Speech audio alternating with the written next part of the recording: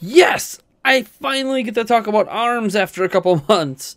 There's always little updates for games like Splatoon 2, ARMS, and all of Nintendo's various things that I don't really cover at Nintendo Prime on our YouTube channel because I'd be releasing like 13 different videos a day if I wanted to cover every little Nintendo update out there.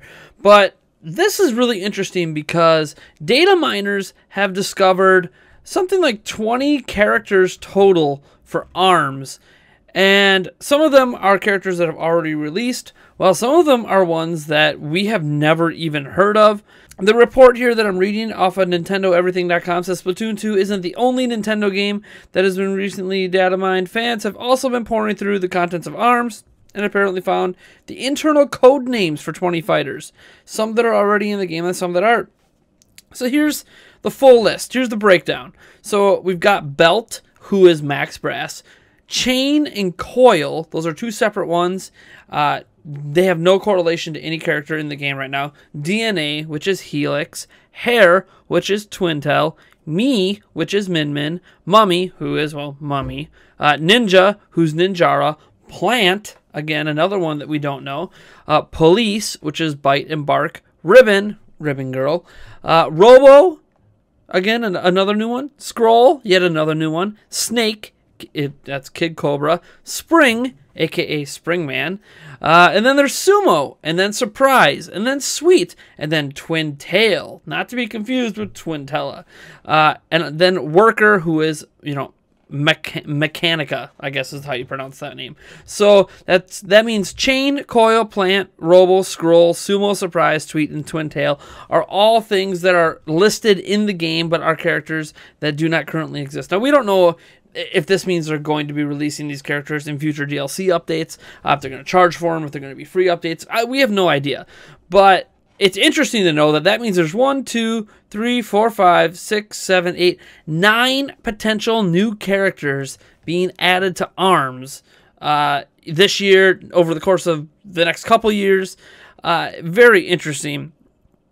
And there is a note here that while there are 2 entries for Twintel here, the Hair codename seems to be the final finished version of the character. We're not entirely sure what the other one is.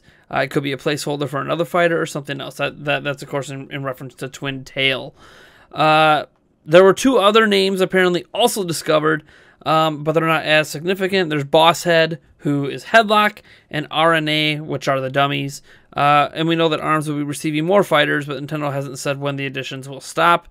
The list above could be an indication. So they've already added new fighters, obviously, through DLC updates. But 1, 2, 3, 4, 5, 6, 7, 8, 9, like 9 new characters could potentially be added. That's a ton of new content. Nintendo's almost doubling the roster size, essentially, post release, and probably doing it all for free. And this is just really, really cool. We know that this isn't the first time Nintendo's done this. Obviously, we know about all the little updates they've added to Splatoon in the past and what they're doing with Splatoon 2. But we know in Smash, they actually charged per character added the Smash Bros. And it'll be interesting to see if they bring that model into ARMS. I don't think they're going to. I think these are going to be free updates just because ARMS is a brand new IP and doesn't have tens of millions of fans of it yet. To kind of justify potentially selling these things. You want to keep building the strength of the game and the strength of the brand the game is trying to build. So this is just really exciting news to me. I love ARMS, man. It is so much fun. It baffles my mind that this game even exists because they easily could have just shoehorned this idea of ARMS into like a Punch-Out game or into another, Wii boxing type game. And instead they built this entire game, this entire fighting genre, arena game around this concept of, extendable arms. And I love it. Nintendo is, it's not the greatest game ever made. It's not the second coming of Pikmin. It's not the second coming of Metroid and Zelda and Mario. But it's just a really solid, high-quality title, new IP. This is the kind of Nintendo I grew up with, right? ARMS and Splatoon. Like, this feels like, even codenamed Steam, which, obviously tanked. I really enjoyed the game. This feels like an era where Nintendo's experimenting and releasing new IPs. And this is what it was for me when I was a kid.